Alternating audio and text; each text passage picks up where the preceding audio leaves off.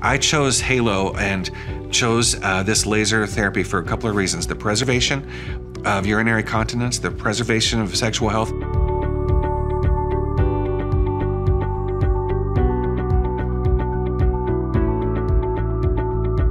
I was a Gleason 8. There had been some extra glandular growth, so there were some things to be concerned about. In the early going, it was billed to me that really I had just two options, removal or undergoing radiation.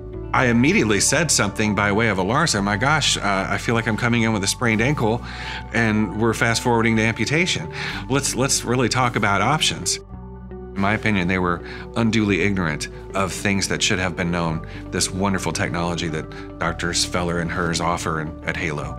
It's a way to preserve options and, frankly, to delay final decisions. One can't have the prostate removed and then have it restored. On the other hand, they can delay having it removed and preserve that option for later. So it delayed decisions or may have permanently put off decisions that were permanent in nature.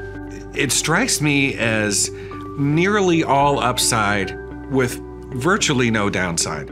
Preserving options, preserving aspects of health such as continence and the potential for sexual function. More than anything else, the way I felt at Halo was dignified.